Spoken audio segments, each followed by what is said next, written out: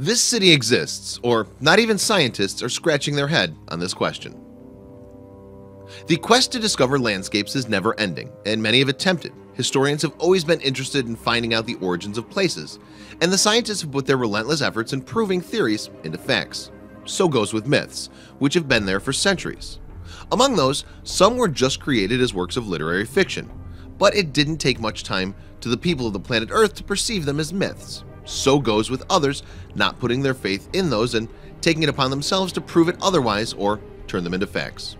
One such theory is related to the existence of the city of Atlantis and the related fiction story portrayed of the same in the film Atlantis: The Lost Empire by Disney in 2001. As far as the actual existence of the city of Atlantis is concerned, the scientists again resurface with new findings of the same, telling it's not fiction but the city actually existed. Under Antarctica. The endless search now made the researchers go to the depths of the South Pole. With the help of imagining technology, scientists started to discover the depths of Antarctica. The landmass has been explored to a depth of half a mile by the researchers from the Université Libre de Bruxelles in Brussels, Belgium. A structure similar to the Eiffel Tower.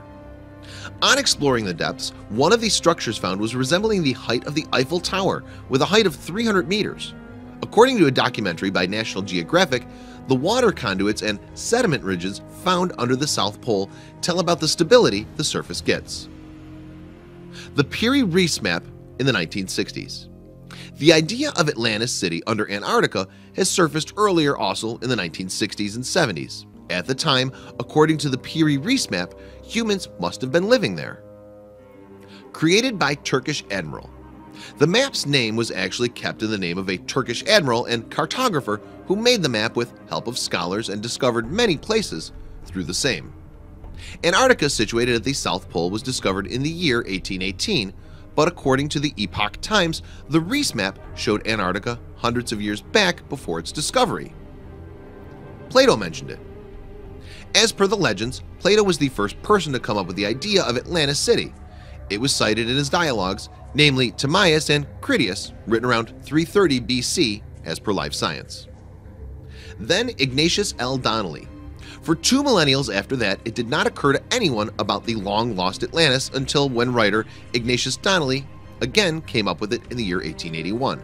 He also believed that metallurgy, agriculture, religion, and language came from the city of Atlantis. And the US researchers believed this. In the year 2011, it was a team of US researchers who believed that the legendary city was found in the mudflats of Spain in Cadiz. According to them, the city is submerged right under the North Cadiz, which was swamped due to a tsunami. 60 miles of impossibility.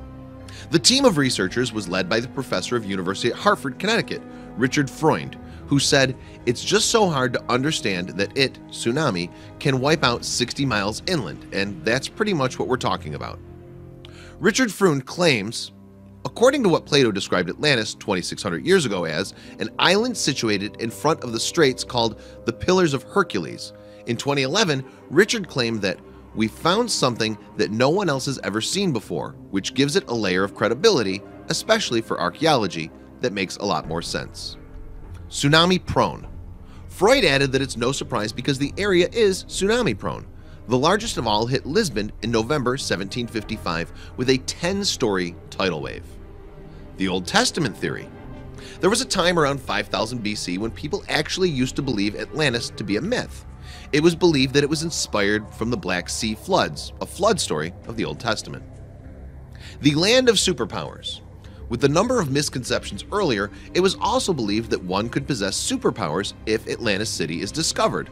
Well, we don't have any superpowers today, so maybe if you find it, then you can have those powers. Relation with Minoan civilization. Another theory of Plato only suggests that the Crete and Thera Islands were earlier the city of Atlantis. The truth? Still debatable.